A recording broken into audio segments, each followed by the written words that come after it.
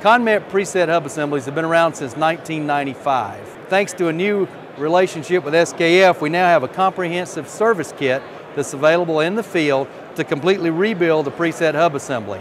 As a part of that service kit is a comprehensive, technician-friendly work instruction. Initially, the preset was only available in aluminum. It's now available in aluminum and iron for front, drive, straight, and tapered spindle trailer applications. The service kit is going to include the same components, including a hubcap for the steer and the trailer hubs. Basically, all of the service requirements are the same as a manually adjusted wheel end, with a few exceptions that are primarily related to the aluminum product.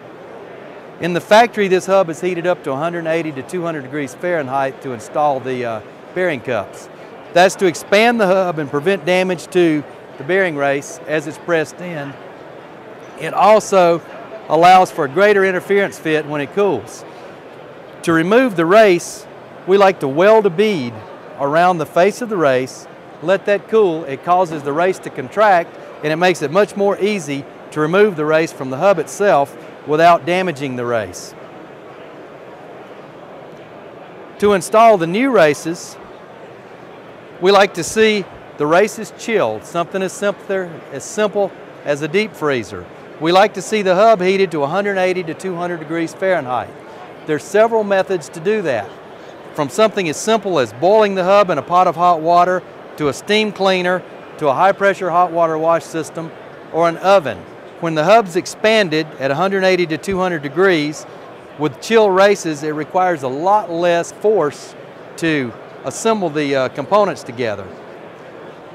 When the race is installed, it's very important that it's seated fully against the bearing shoulder in the hub.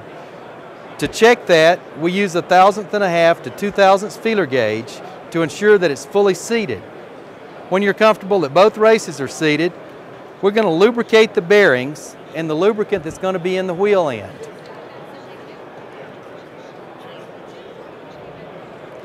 Installing the inner bearing first, we're next going to install the seal.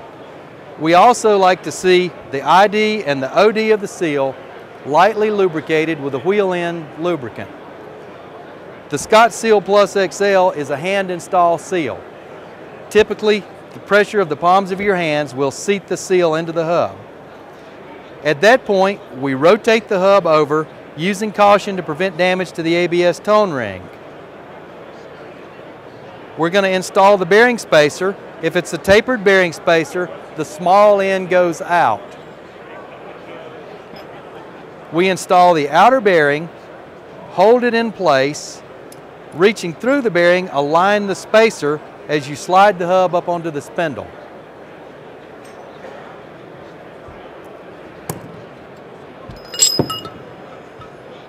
When the hub is installed onto the spindle, keep the outer bearing in place to prevent cocking the seal and causing damage. With a multiple piece spindle nut system, we torque the inner nut to 300 foot-pounds. With the lock ring, we have two opportunities to fit the lock ring onto the tab on the spindle nut. If it won't fit, we turn the ring over and try the second position. In the event it doesn't fit, we only want to torque the spindle nut. No back off, contrary to manual adjustment procedures. We want to ensure that we've got 300 foot-pounds minimum torque. We put the locking device on. We torque the outer spindle nut to 200 foot-pounds. When that torque is achieved, we activate the locking mechanism on the nut system. This system is also compatible with one-piece nut systems such as AxiLock or ProTorque.